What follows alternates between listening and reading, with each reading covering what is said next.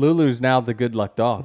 You would say that there's no question this weekend was absolutely fortunate luck, correct? Yeah, absolutely. The following is a production of Dirty Mo Media.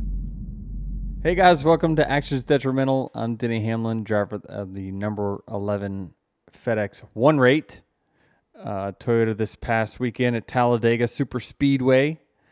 And welcome to the Spin the Wheel episode, where we have so many topics. If you saw my tweet last night, you know we don't know where to start. So we're just going to let the wheel start for us. And to be frank, this wheel isn't even big enough to fit all the topics. So I think all of them are important. So I think we kind of got to lead off. I mean, again, I want to say thank you to NASCAR for giving us this content. I want to make sure that the listeners out there tune into all Dirty Mo Media podcasts this week, because you will get a unbiased and unfiltered reaction to these subjects. I honestly can't see how some of the other channels spin this in a very positive light, but it'll be very interesting to see how that goes. Jared, let's just talk first, I guess, about Sammy Smith. Okay. Sammy Smith, Xfinity race winner. 12th place to first place, can't make the wheel. I would say on a normal episode, this would be a big topic. The guy went from the seller of the Xfinity playoffs to winning and putting himself into the next round. And now we've got some big names below the cut line for. It is a cut race for them too, as well, right? Should be. Don't they follow your schedule from here on out? I'm not sure. Not sure. Maybe. Well, Who knows? There's only 5 races left. So I mean, have to. the amount of cars, it's different. The races is different. Good luck. I mean, I'm in the sport and I don't know. You would call me an avid fan. I mean, no idea. Mathematically, they have to. Yes, it's the cutoff. Because there's only 5 races left. Who do we got to blow the cutoff in Xfinity right now there, Trav? He's doing some clicking. We have Allgaier, SVG, Sam Mayer, Parker Kligerman. Well, I mean, given the way that the format in the Xfinity series is going, you would think SVG's just got an automatic bid to the next round because he's got a road course he's about to go to. I think he's probably 13 points back. There was a big DQ at the end of it. Obviously, who was that who got DQ? Sam Mayer, right? His car didn't pass tech. The rear was too low. And that DQ really changed some things. So now the SVGs, the Justin Allgaiers, can really kind of point their way in relatively easily compared to where they were. I think they were more than 20 back. SVG is 10 back, but also right above the cut line is Allmendinger. Oh, wow. Yeah. So I think the Xfinity playoffs is just going to be very interesting to watch when we get to the Roval. You guys are going to have to keep me tidied on some of these subjects. I have a goal of where I want this podcast to land. Then you better wrap up this Xfinity series talk. Okay. So let's give props to Sammy Smith for winning. I thought he did a great job there at the end, kind of working the draft. Obviously, the Xfinity cars are so fun to watch on super speedways because it's the racing that we used to have in Cup Series. We didn't put in there on our wheel of topics, kind of the Cup Aero package that desperately needs some work. But that's nor here nor there. We got too many other things to talk about. And so I think that, it's fun to watch those things. They got bubbles behind the cars, so you can push the car forward without actually pushing them. It's more spread out. You can make moves. And so really, as a fan, fun to watch the Xfinity series. Okay, let's spin this wheel. Travis, all right, you ready to move on? Are you ready over there? I'm ready. Well, we want to keep it moving here, right? Want to keep it moving. All right, Travis, here we go. First spin. And the winner is Oh, God. Right off. No way. lawsuit. Stop it. Is that wheel loaded? Do we want to spin again and save this for the end? No, I think it's fine. Okay. But I mean, on the first spin, I know. I was hoping that I was going to get to spin this again in the next 5 minutes, but now I might spin it again in the next 30 minutes. all right. I mean, what do y'all want to know? I mean, I just feel like, this weekend, I obviously didn't say much in the media center. I have to be respectful that, while at the racetrack there, I'm the driver of the 11 first. And obviously you want to keep your comments pretty short and limited. To be respectful to, the sponsors I got on my hat and my shirt during that time. That's the tough balance. But when people ask me about, what's the balance, I'd say that's one of the toughest, is having to walk that tightrope of, well, I'm here as a driver, but you're asking me owner questions, but I want to be respectful and answer your questions, right? So, I mean, I don't know. What do y'all want to know about it? Obviously, a lot has been said about it. Obviously, you heard our attorneys, did a few media outlets last week. Obviously, this is a big deal for the sport. This is just something that I feel as though that is an important moment in our sport. For myself personally, I've invested a lot back into this sport to help put on NASCAR's show. And, all I've asked them from the very beginning is that show me an avenue where I can get that investment back. I'm not looking to bank a bunch of money or anything like that. I just show me a way that investment can be recouped. And I've not seen that yet. And so that is an issue, right? And so when we heard NASCAR say, well, we don't want big investment companies coming into our sport. We want old drivers being car owners. They tried it and it failed for one reason or another. So when does it stop? When does it stop? We came and when we brought out facts that in 2016 there were 19 charter members. 11 of those are gone. They're gone. And so I know it's easy to look in the short term and say, oh, we're fine. Everything's fine. It's not fine. And the 2025 agreement binds the teams in such a way that there is no upside whatsoever. All the upside goes to one side and all of our rights are taken away.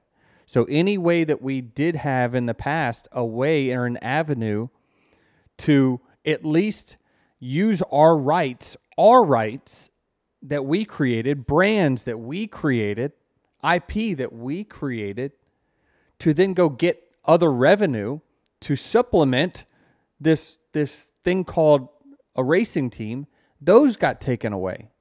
So it's just a broken system. And I wish people understand how broken this system is. I think as time goes on and things get discovered, you will see more specifics on why we believe that this is an unfair system and an unfair agreement. You obviously saw Richard Childress.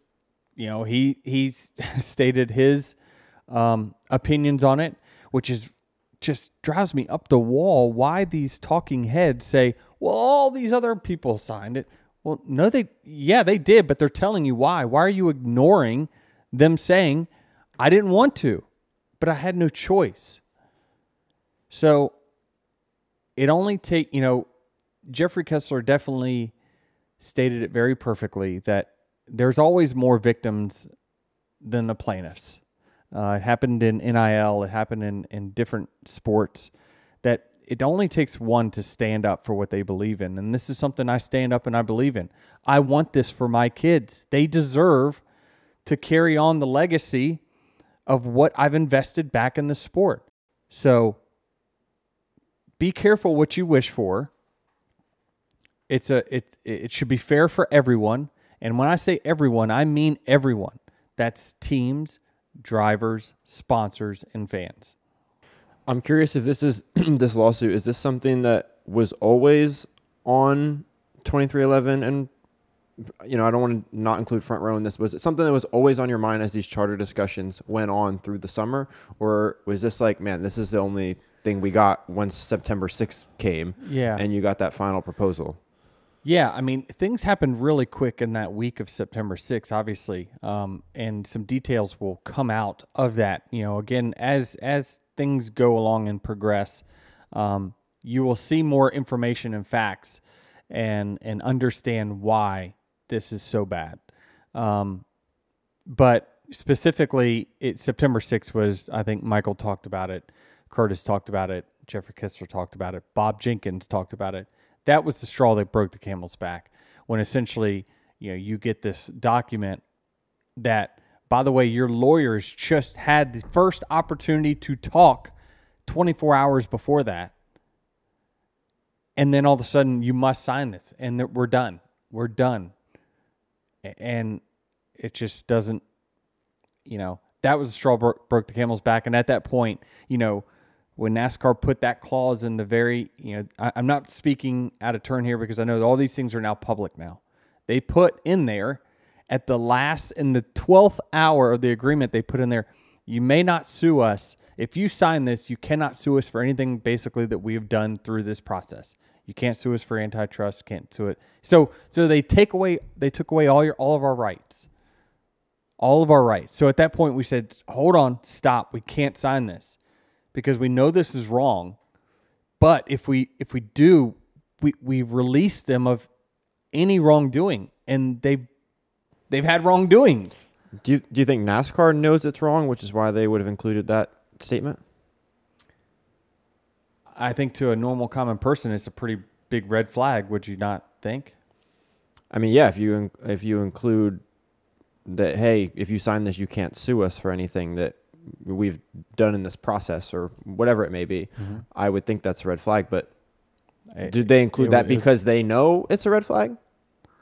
I can't. I don't know. I can't really speak for them and their, why that was put in there. But obviously, it's they wanted to protect themselves. We obviously have not had any comments from NASCAR regarding this lawsuit yet. Right. Things move slow in this process, though. What does this mean for 2311 and Front Row for the remainder of this year, going into next season? Yeah, so I think that obviously, we stated that we'll be filing for an injunction, and that's the first thing that has to happen. The injunction is basically we're going to seek relief, and in injunctions, you typically have to show, and again, I'm not a lawyer, so be careful here, that, you have irreparable harm if you don't stop it. And so obviously we're trying to stop NASCAR from taking our charters. Obviously there would be massive irreparable harm there. And so, we're going to go to the courts and say, listen, let us operate as a chartered team while this lawsuit goes on over the next, year to 2 years. Because obviously if you lose your charters and you win the lawsuit, then what? You can't go back. So it's going to be tough. I think to operate that way, we're as 2311, we're prepared for any outcome. I think Michael has stated that, and I've stated to the team, we will not let this affect our employees whatsoever in any kind of way, and any financial distress is going to have to fall directly on the owners. It will not fall on our people whatsoever. We will not allow that to happen. I'm curious of your thoughts on some of your competitors' comments this weekend. Kyle Larson was asked about this in the media center. He commented on driver salaries and NASCAR driver salaries being one of, if not the only sport where they've gone down in the last handful of years. Brad Keselowski also commented on this. He was a team owner who was not a team owner, who is now a team owner again. What's your take on those guys' comments? Yeah, I mean, I think that Kyle Larson's right, William Byron's right, Michael McDowell's right. All those guys spoke a little bit about it when asked this week.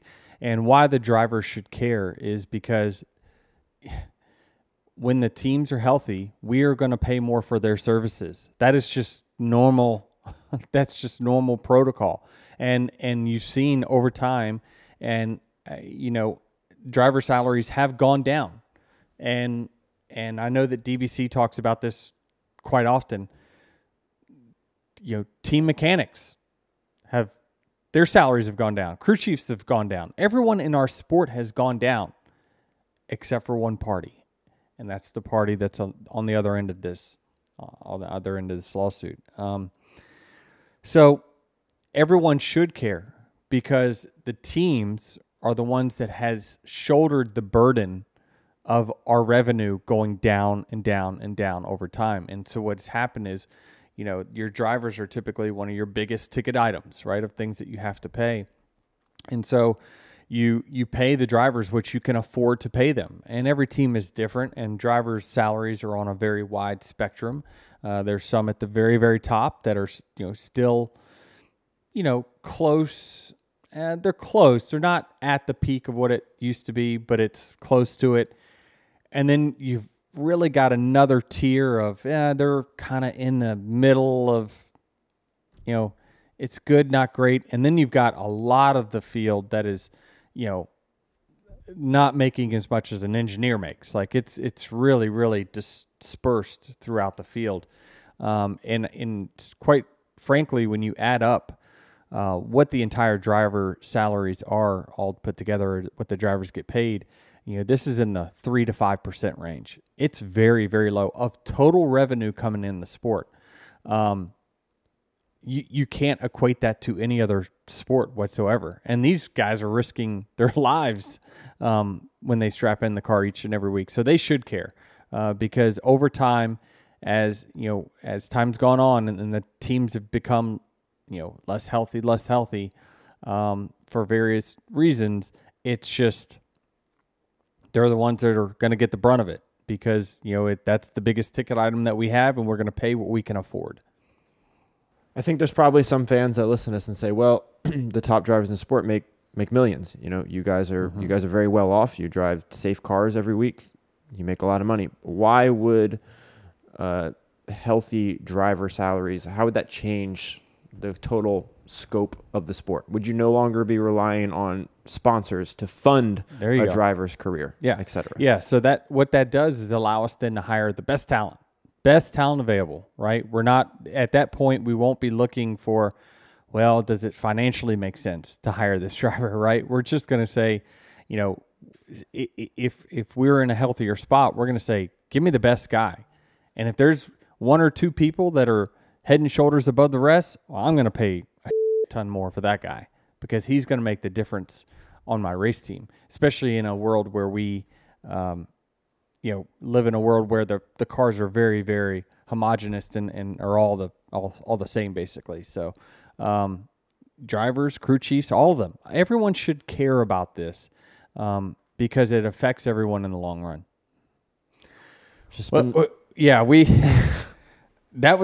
We won't spend that much time on all of them. I think that was about 15 minutes. So let's mark that off, Jared, and then keep rolling. Watch, it's going to land on it again. We got to keep going. No. There's Jared's choice on here, so we could come back to it. Okay.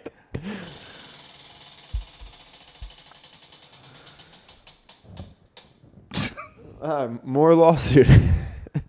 The wheel said we're not done. I think it's loaded. I think the wheel's loaded. Oh. All right. 2-tire stop. I guess we're getting into your race here a little bit. Yeah. So we just were really smart this weekend. We took 2 tires with 15 laps to go.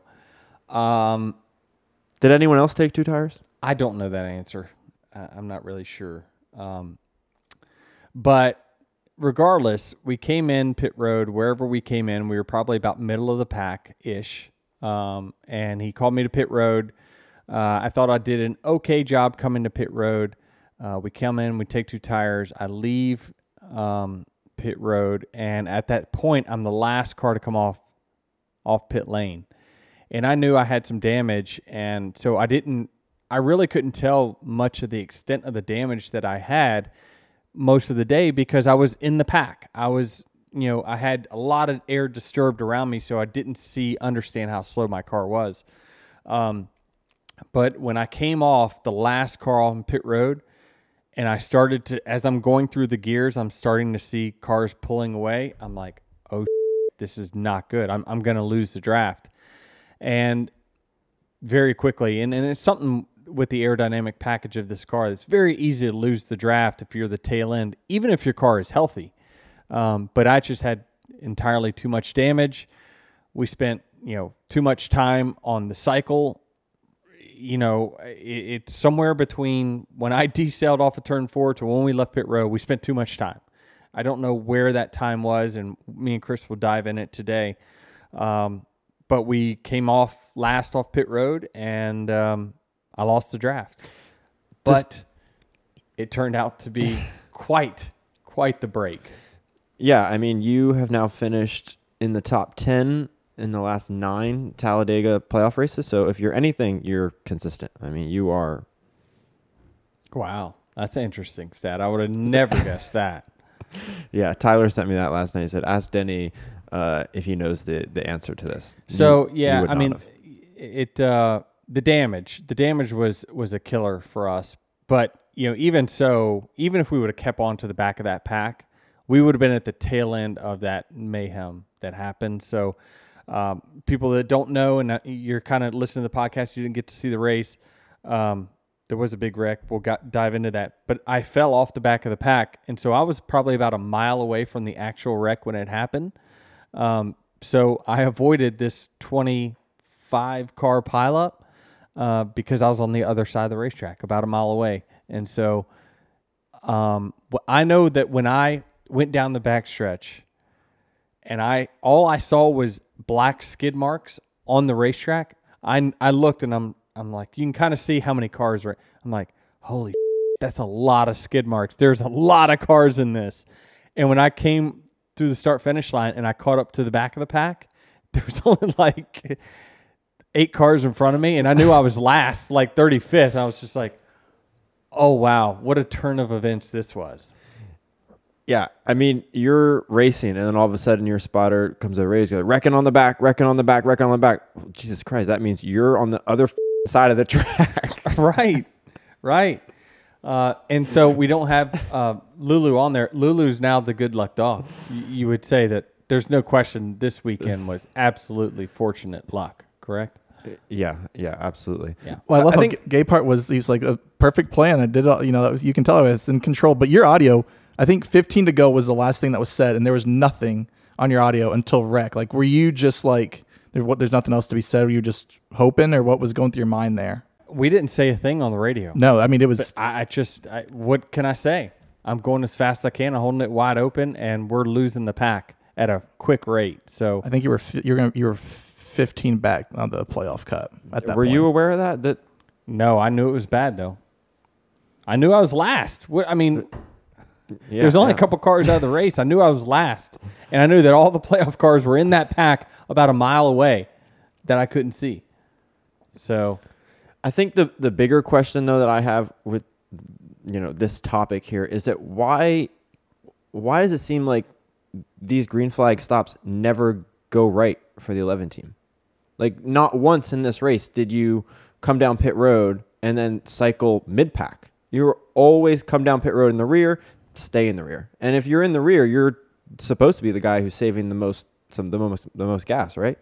There's a lot of factors in it. I mean, the driver's got a huge responsibility to get on and off pit road and get into his box and all those things. All those things matter when it comes to when this pack is separated by 1.5 seconds. You can lose a second really quickly, and so that's a factor. How much time you spend putting fuel in the car. I know typically we wait for fuel a lot, so I don't know. I wish I had a better answer for you, but until I kind of get it broken down to me today, I'm not really sure. But certainly we weren't on the good end of the green flag cycles. Next spin here, Travis.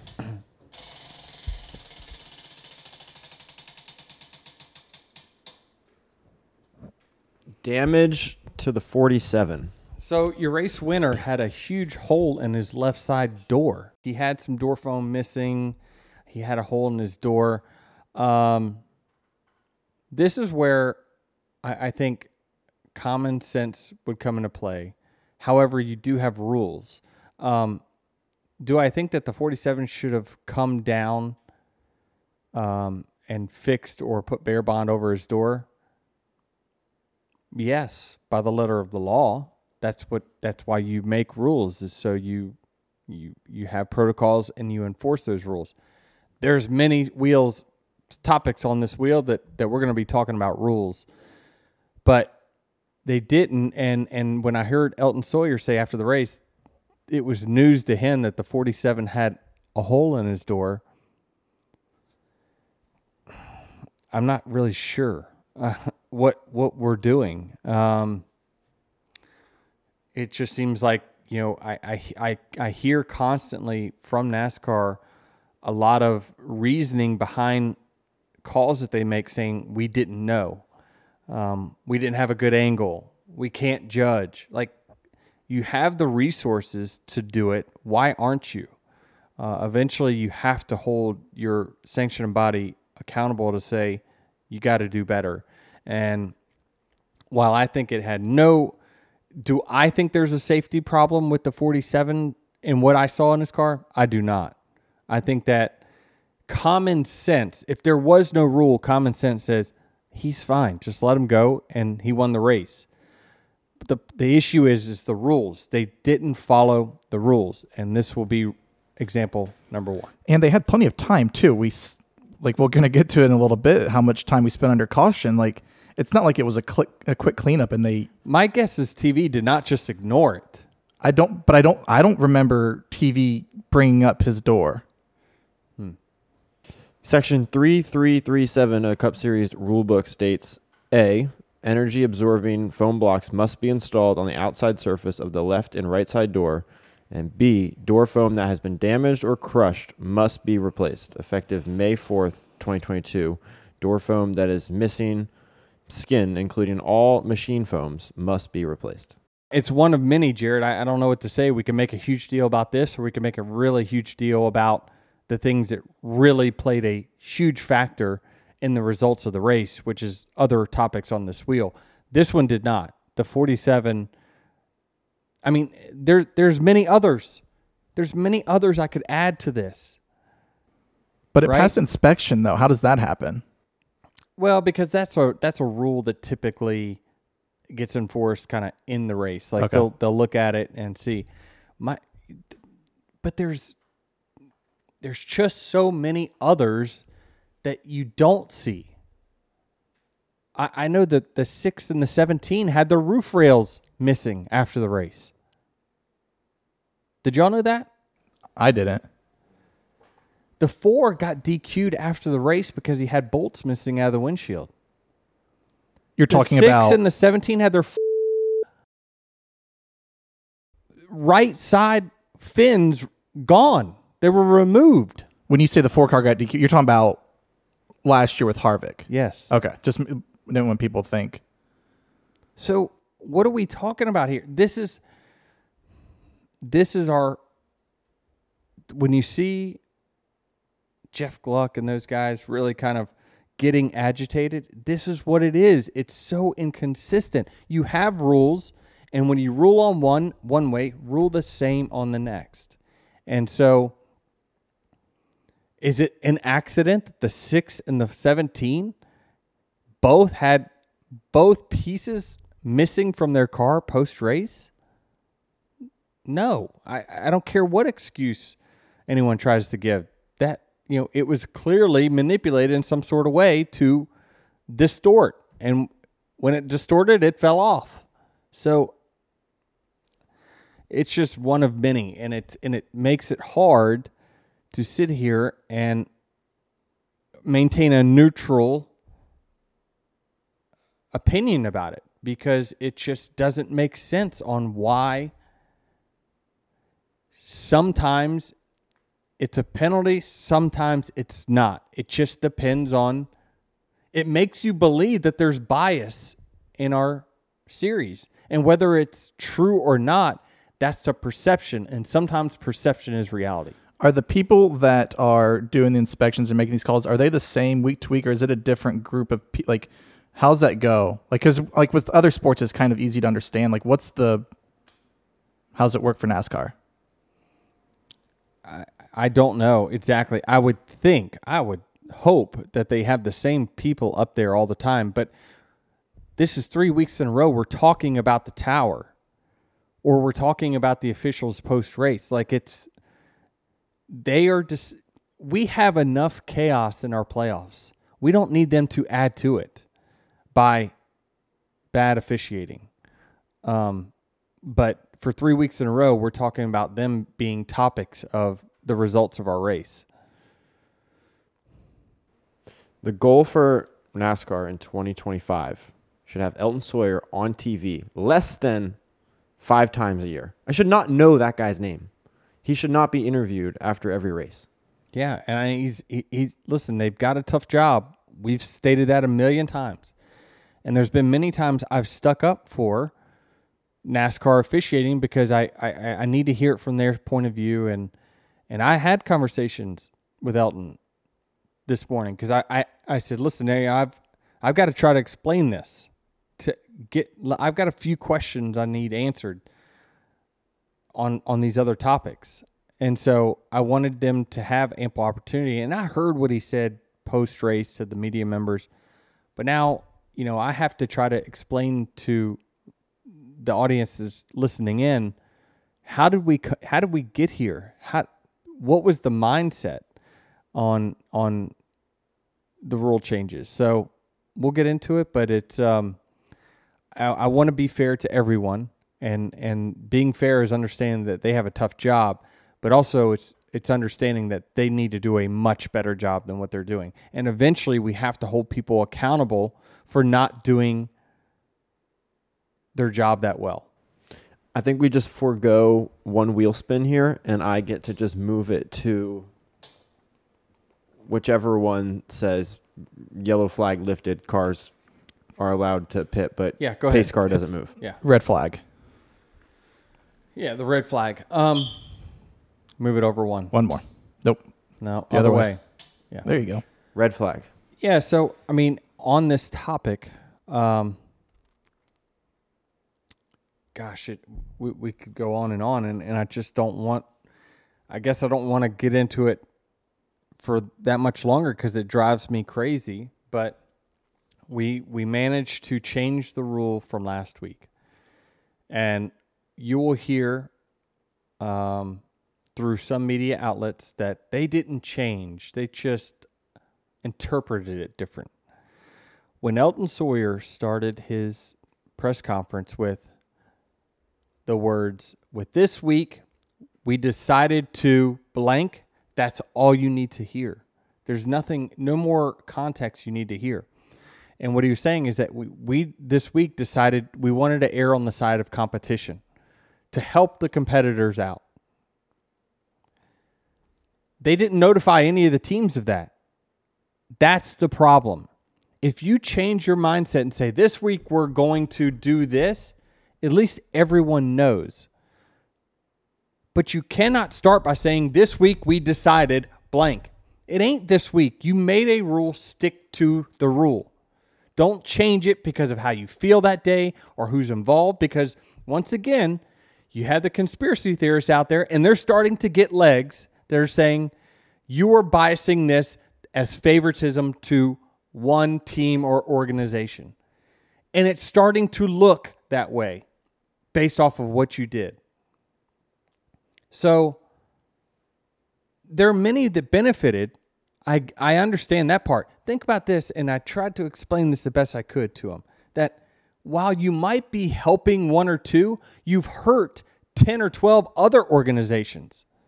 Like it has a negative effect when you help someone out to make sure they don't go a lap down.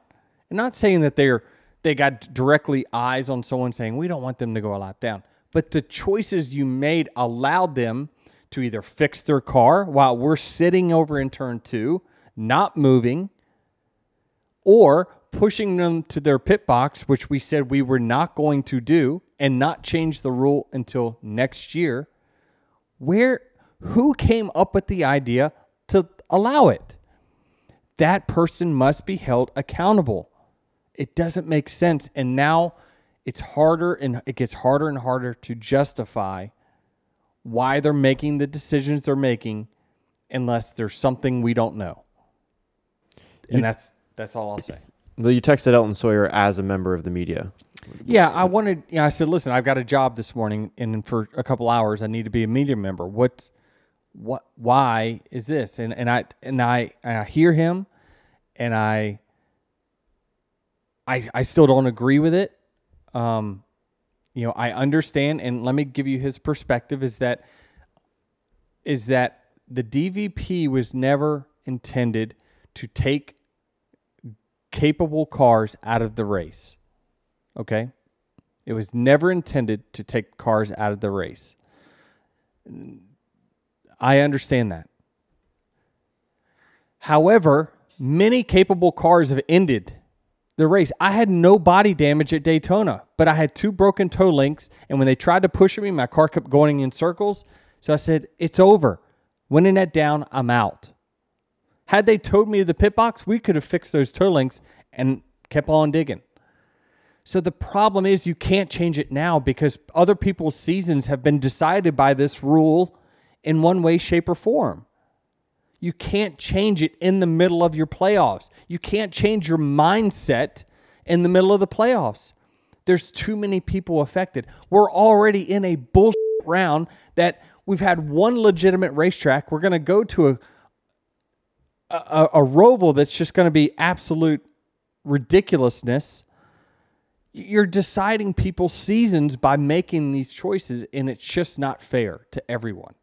Make it fair to everyone by, you know what, it doesn't matter who you are, who you're with, we go by the rule. And while Josh Berry's incident last week was stupid, it was by the rules. And so you got to live with it's by the rules. And that's why Josh Berry, after the race, says they better not be towing anyone in a pit box over there. They better not be. Yeah, I feel like their statement last week made it easy for them with this. Brad Moran clarified it. Did he not? Publicly. Yeah. We did it by the rules. So while it looked screwed up, and it probably was, it doesn't matter. We played by the rules. This weekend, they did not play by the rules. They changed them, and they changed their mindset and didn't notify one team member of that change of mindset.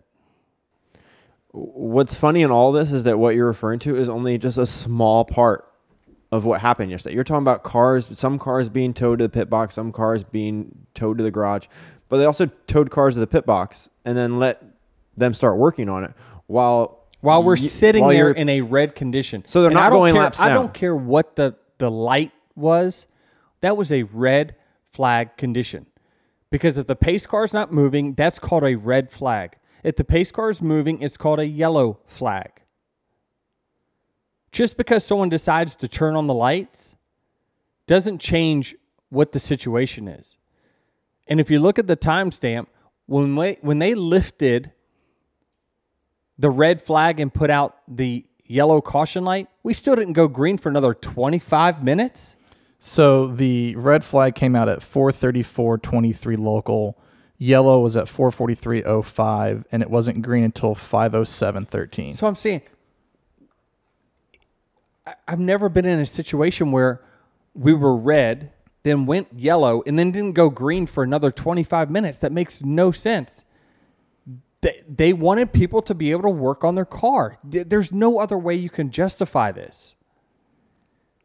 So Elton Sawyer said, and so I listened to what the reasoning was, and it was that we said, all right, we got to get this cleanup going. Elton says, this is taking too long. We got to get these things going.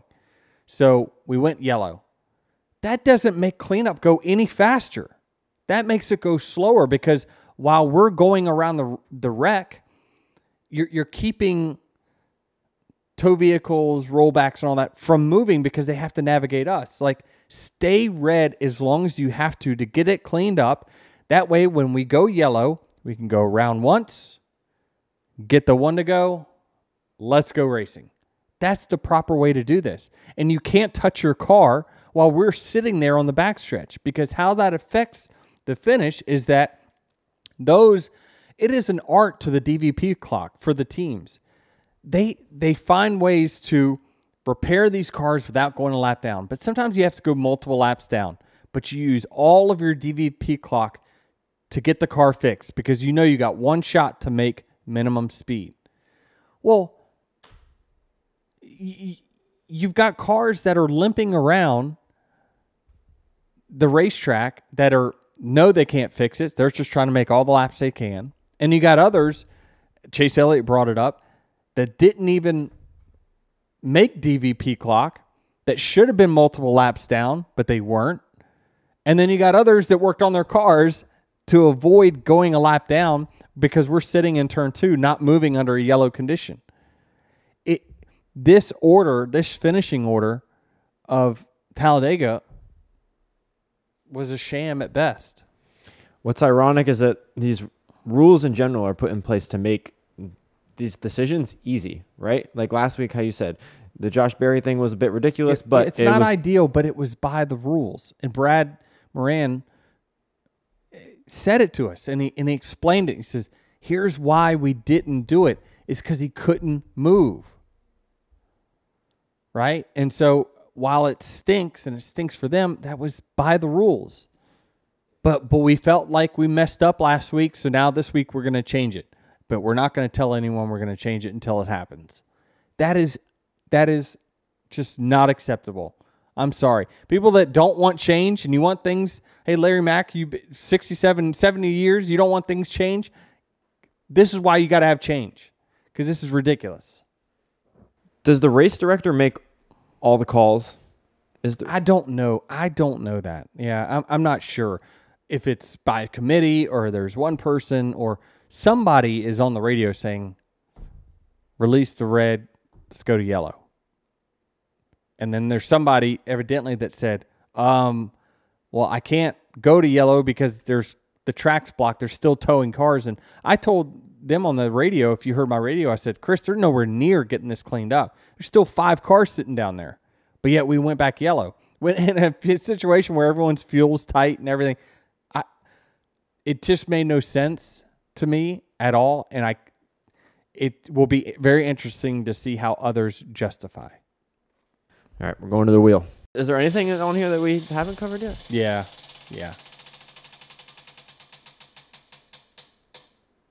Jared's choice. Oh, gosh, I'm not prepared for this. Well, look at the wheel. Yeah. Tell me what you want to tell you. Oh, he just moved it one. The big one. The big one. Oh, the big one. Holy cow. What happened there? I went back and watched it. I looked at his data as much as I could, and it just felt like to me, as someone that does this, that the 21 and the 22 just kept pushing the 6 and didn't get off of them. And obviously the 6 is coming to the 2 car with such a run that and I think Brad tweeted it that, listen, I'm trying to lift. He didn't lift a lot, by the way, but he did lift some, and he did hit some brake to try to slow down the run, but he just got shoved into a wreck. And unfortunately for those guys that kind of probably initially caused it, which is the 22 and the 12 and the 21, they got bit by by the actions that they started. So we see this a lot, certainly with this next gen car. The runs get big, and this thing took out everyone. 25 cars. Yeah, it took out so many cars. And so it's just, they were coming with a run, and it's not like Cindric put a bad block on or anything like that. He just got out there, and that inside line started stacking up. Did Todd Gilliland say stack? I looked at that. I didn't think that Todd Gilliland had a huge role in this. I saw that people were mentioning that we went by him, but I don't know. Maybe it had an effect with the air that allowed them to bunch up the way they did, but this is on the spotters of the 21 and 22 to say that while you're shoving this 6, yes, you got 2 car lengths ahead. You have to plan that gap is going to close really quickly. And so you got to get off the guy, and they didn't, and it caused a wreck. Is this the downside of the Fords? They're so good at pushing, but maybe they got too aggressive? Well, they were certainly aggressive. I don't know if it's a downside. Certainly the Fords have dominated qualifying, things like that. So it's just, I just don't think so. I just think this was driver and or spotter errors that caused the big one. And so that's really the only 2 or 3 cars you really got to talk about, because it's, everyone else is just collateral damage at that point. I mean, was it error though, or is it just the fact that we finally got to a point in the race where you guys could race and not save fuel? There wasn't a point in this race prior to this where you looked like you were going to wreck. Well, we allowed there to be plenty of photo ops of 4 wide, but no one was going anywhere. We were all log jam. We're all saving fuel kind of at those points of the race. So there just wasn't much movement. There wasn't a lot of aggressive pushing throughout the day, just simply because most of the day was all fuel saving, and it was fuel saving for the whole field. Are you in the car thinking, like with, 5 to go? I guess you got to hypothesize here because you're on the other side of the track. But are you like frustrated, like I can't go anywhere? Like, oh yeah, just like, yeah, I was like the second or third car on the top of 4 wide, the top middle of the 4 wide. And like we're all going nowhere because the front cars, they don't want to run any more than half throttle, and everyone behind them's running, a third throttle, and everyone's just trying to save fuel because that passing with this next gen car on a super speedway is so hard that we're trying to spend the least amount of time on pit road. So when that green flag cycle happens, we're towards the front of it because it essentially guarantees you a good finish if there's not a wreck. Because once this thing goes 2-3 wide, the cars have so much drag, you cannot pull out of line. Hence, let's just spin this over 2 notches to the final restart. It's why, one more. No, one more. Other way. Good. One more. We'll talk about the final restart here. Kyle Busch went from trying to win the race to dead last of the cars running, because he tried to pull out of line. And nobody went with him. These things do not let you pull out of line because they have so much freaking drag on them. So, while I saw some complaints on X about, wow, that last green white checker was pretty mild and tame, we're all just trying to stay in line, because if you pull out of line, it's over. Unless you have a brigade of cars that are willing to go with you, it's done. And so, those days are over. You have to stay in line, which is why track position is so important, which is why we save fuel the entire day, is to just limit that time on pit road. So it's a compounding issue that it's showing up. This is a car thing that turns into a fuel thing, which turns into a track position thing, and that's why you're seeing the kind of racing that we've had. What did you think was going to happen when you were riding on the front stretch and every other car was on the back stretch? Were you resigned to finish in P30? I had no choice. I was going to finish P30 something. But did you think they were going to wreck? I did. I just didn't know if it was going to happen on the white flag lap. That's typically when they do wreck, and so by then it's too late. You're not going to get a restart. So I thought that, and you don't know if it's a 1-car wreck, 2-car wreck, or whatever, but a 25-car wreck was just icing on the cake for me.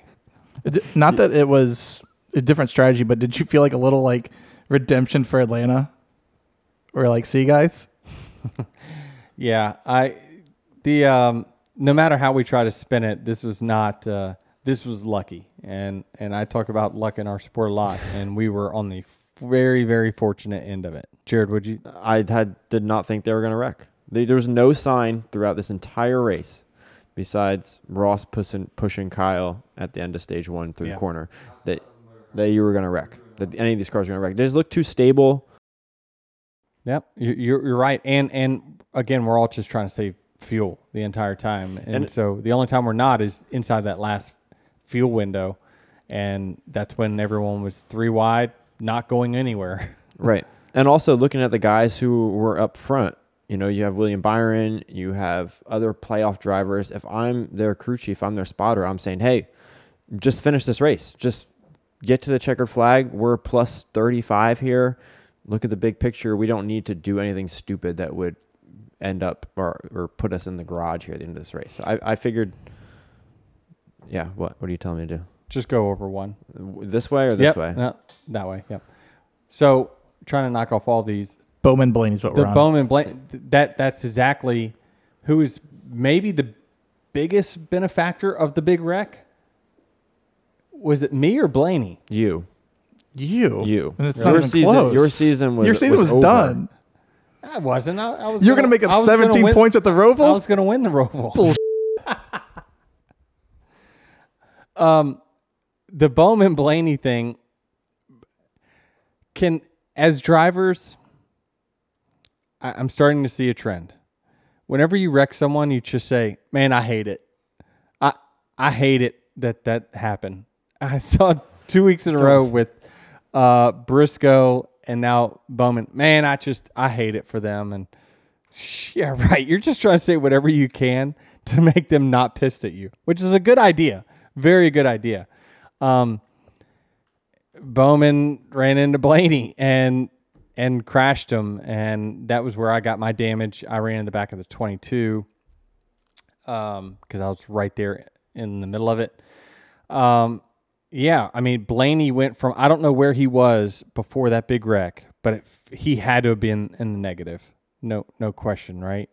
Because he was last and all the playoff guys were towards the front.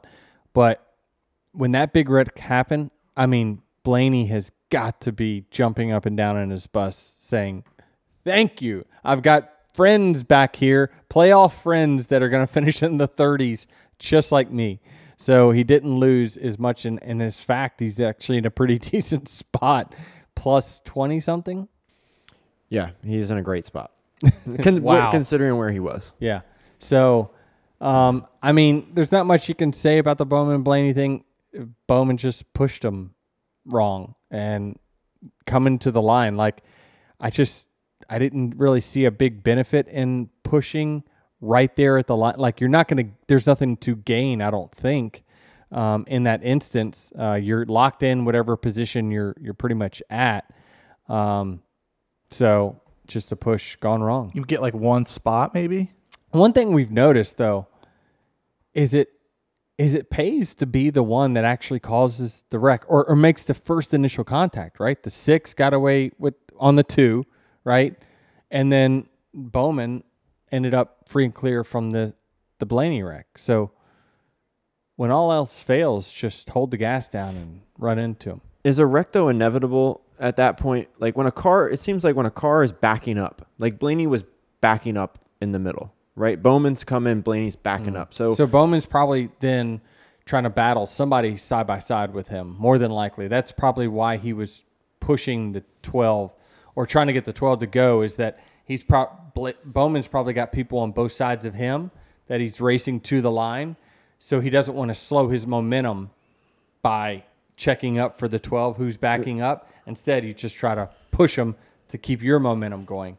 Right. However, my guess that's what happened. If Bowman checks up, there's no brake lights on these cars. If he checks up, the guy behind him is just going to continue his speed, right? But it's like a chain reaction on a highway, though. The wreck happens because people react late. As long as you react quick enough and start to slow down your speed, when you see you're catching him at a really, really fast pace, you start checking up your speed well before you actually get there. The wrecks happen when you're going wide open, and all of a sudden, bam, you slam on brakes. That's when the chain reaction happens, because eventually somebody's not going to be able to catch up to that. So Bowman's not avoiding himself getting wrecked by checking up and slowing down. That's what I'm asking. Yeah. He's not avoiding. Say it. Ask that again. Like if Bowman's not thinking there, well, if I start checking up here, then Larson's just going to get in the back of me, and I could be the guy going around. I think he's just trying to battle the cars beside him. That's more than likely what it was. Got it. There's no way we don't land on something we've already talked about. Lawsuit. Oh, hey. No. Suarez wreck. I wanted to get to that. What the hell was he doing? You listen to the in-car, and you're thinking, well, maybe the spotter told him to get up. The spotter did not. I have no idea what Daniel was doing or thinking in that moment because he was going so much slower than the pack. But there was a 2-car width gap between the last car that passed and then BJ, and he thought that just turning right in front of BJ was a good idea. Now, thinking about this, what it could have caused is a chain reaction, then caused a caution, and then he got his lap back. So I'm wondering, the conspiracy theorist in me is like, was he trying to cause a caution to get his lap back? Like create some chaos, right? Clearly he wanted a chaos because he put himself right in the middle of the pack when they're coming on him 20 miles an hour faster. He's I'm watching. He's zigzagging kind of, where am I going to go? I'm going to make you all think, am I going to go high? Am I going to go low? And then finally the field splits them, and then they get behind him. And they're like, this guy's not going. They split him again. And he's going so slow that there's just, you got to just take your lumps. You're a lap down. You're the only car a lap down. Just get to the end of the stage. You'll be okay. Or the green flag pit cycle. There could be a caution there. But he takes a abrupt right into front of BJ, and there's no way BJ could have reacted in time given the difference in mile per hour, and he crashed himself. I mean, your spotter on the radio way before this is, hey, 99's getting past. He's going to cause havoc. Everyone saw it coming. Yeah, it just, fortunately for the field, Daniel and his team were the ones that got the bad end of the stick. But they very well could have screwed other people over by him, making this chaotic move that just that's not ideal for sure. Not at the speeds we're going, and it just that was ill-advised. Is there a benefit to blending with the pack there? Like, is he worried that he's not going to be able to latch on to the tail, and then he's going to have to do this again in 5 more laps or whatever it is, and then he could go 2 down? Yeah, I mean, it's a worry. You don't want to go 2 down for sure. But he was going to blend. There was enough cars lagging at the back of the pack that he was going to be able to blend with some of them. Like, not everyone was in the racing pack, the peloton. So you had enough stragglers in the back that he was going to be able to blend and still stay 1 down. So this is just a stupid move. You said it. I feel like DBC won't have an issue picking their what an idiot this week. We're getting down to it. Come on. I think Ricky wins. Yeah, no, it's your choice. It's a pick one that we haven't talked about. Ricky wins. Yeah, go over 2. 1, 2. So let's finally talk about the winner. Ricky Stenhouse gets his 4th win. Yep, 2 at Daytona, 2 at Talladega. Yeah, 4th win on a super speedway and the 4th win of his Cup career. This is an awesome deal for Ricky, and certainly, he's had probably a lackluster season in comparison. However, if you want to create a soundbite out of this, he's won now in back-to-back years. Won at Daytona 500 last year, won at Talladega this year. It's a big deal for the team. Certainly, there's been some rumors swirling around, where that team goes at the end of this year, whether it's, rebranded, what will they have for sponsorship at the end of the year. But this certainly can go a long way for them to help, this team continue to survive and thrive. I mean, I remember him saying top 15, they get bonuses there. That just shows, kind of where that team is at. Yeah. And, it's kind of unfortunate for them because, winning in the playoffs when you're not part of them it doesn't really do anything for you in the play in the financially like it did for the Wood brothers. They go from wherever they were in points and they jump up 20 spots or 15 spots. This is just going to help them a little bit. But it's more of a big morale boost for him and his team. And as they look towards the future and what that holds for them, it's certainly they can use this as fuel to want to keep this train going. Can they race and get at least to like 17th? Is that pay or what? I don't think they're too far back. I think to get there. But I don't know where that set race for 17th is. But they can though. So like the non-playoff drivers are racing for 16th. Correct. Okay. Yeah. Any non-playoff driver and team is racing to try to get to 17th points. That's the highest you can get. You can argue that now in the next gen era that driver skill at these super speedways, doesn't matter all that much. But here again, we see a winner, Ricky Stenhouse Jr., who's clearly a guy who's good on super speedways, finds his way up front and does win the race. Yeah, it certainly is something that I believe it's diminished driver skill just simply because of the track position and whatnot. But you continue to see some of the same characters up front. And so you can't deny that or discredit those that are finishing well at these super speedways. And so they're doing a good job. You got to study what they're doing, constantly evolve, your craft to figure out, listen, everyone's got the same rules that they're racing by, and they're going to crown a winner today. How is it going to be you? And so I think that they found a way, and they did it through, several different avenues. But in the end, we had to have a winner. The 47 put themselves up front when it really counted. He really knows how to celebrate and climb fences. Yeah. I think he was trying to show off some of his athletic ability. Sliding down the rails. Jeez. Yeah. So works out hard on his fitness, and he was showing that off there post-race. So hats off to him. It's certainly big. He's a new dad, too. Stetson, right? Stetson. Yeah. Yeah. Stetson's got to be part of Victory Lane via FaceTime, we saw. So he's got a win sticker. This is big for a team like that. I got to say, before Ricky became a dad, he used to come to Cliffhangers with me. So I don't know if... Did you teach him those moves? I'm not going to say that. Who can get up the harder walls, you or him? Me. You are? He's obviously stronger, but strength only gets you so far. Yeah. Well, I've looked on the wheel. Hold on. We only have one thing left, and I think it's a perfect wrap-up, and that is the Roval. Where do I it's gotta like go? the wheel knows. It started with the lawsuit. It ends with Right. the Roval. It knew. Go this way 3. 1, 2, 3. Well, 4. Sorry. So the Roval. This weekend is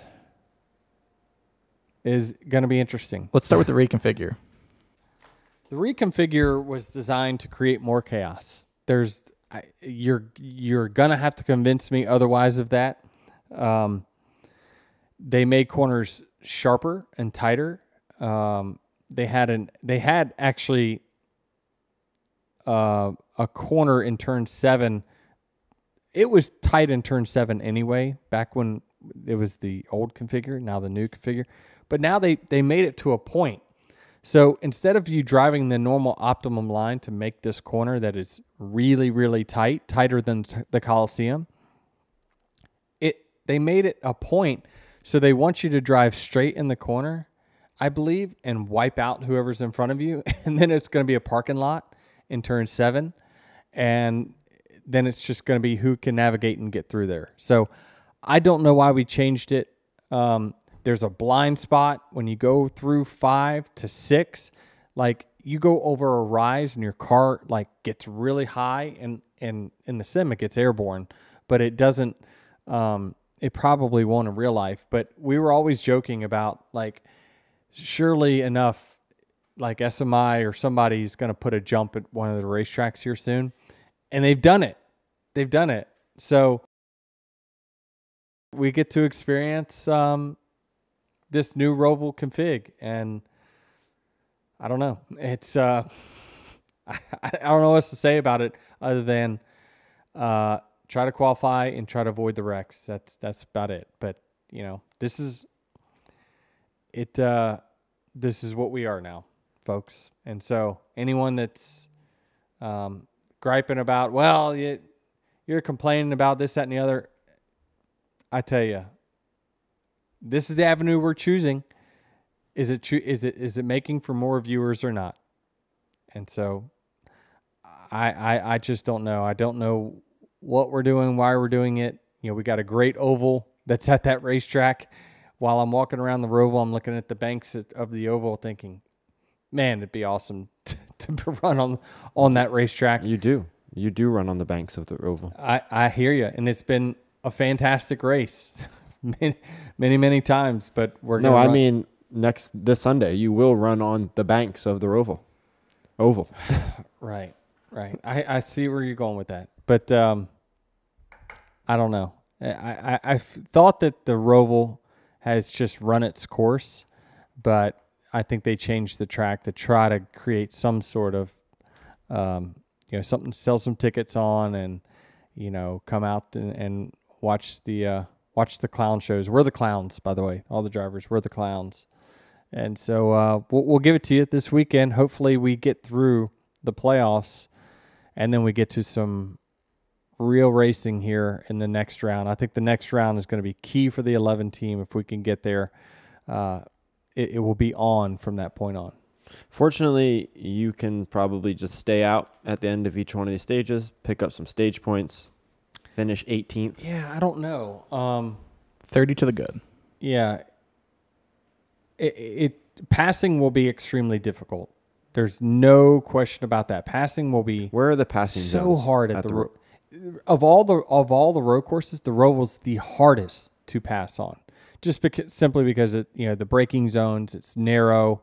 We're out of control on the banks, because our cars are set up to be running on the infield, and then when we go on the bankings, like our cars are so out of control. And the things that are different from this year to the next, or from last year, is that the aerodynamic package is different. So spoilers different size, the underbodies.